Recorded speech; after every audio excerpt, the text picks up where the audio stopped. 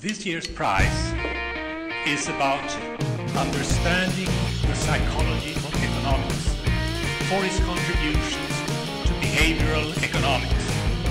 And he's currently professor of behavioral science and economics at the University of Chicago.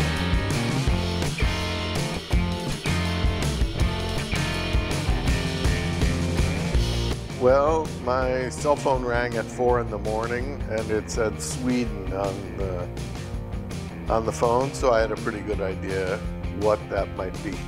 I knew it could happen. You can never count on anything, and you certainly never know when it might happen. My mantra is, if you want to get people to do something, make it easy.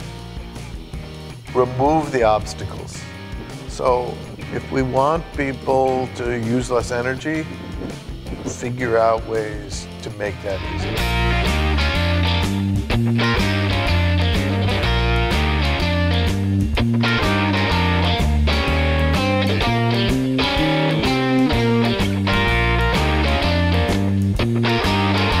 Taylor has shown, using theory and data, that psychology is critical in understanding how we make important decisions such as savings, investment, or labor supply. And he has shown that by influencing our individual decisions, psychology affects the prices we see in the market and the marketing strategies that firms follow in order to attract consumers.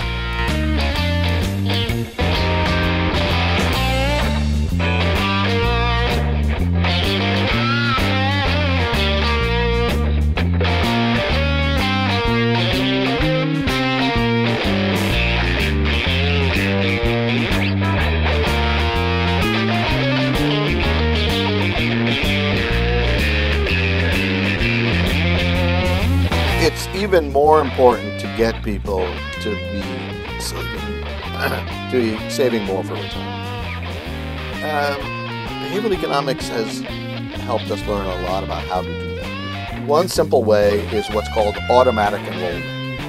Now this is just changing what are called the default options. In a typical 401k plan, when you first become eligible, you get a big pile of forms, and you're told, fill out these forms if you want to join.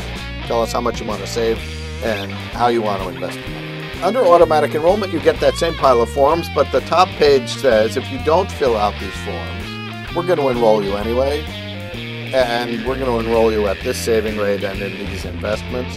If you don't want to join, then sign here that says I don't want to join. That increases the number of people who join and the speed at which they join by a huge amount. There's a second component of a good savings plan. Save More Tomorrow is a nudge to help people do what they know they want to do, which is save more.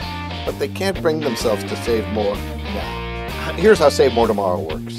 A company invites their employees to sign up for a plan where every time they get a raise, some part of that raise goes to increasing their contribution rate to the 401k. In the first company we convinced to adopt this plan, saving rates tripled.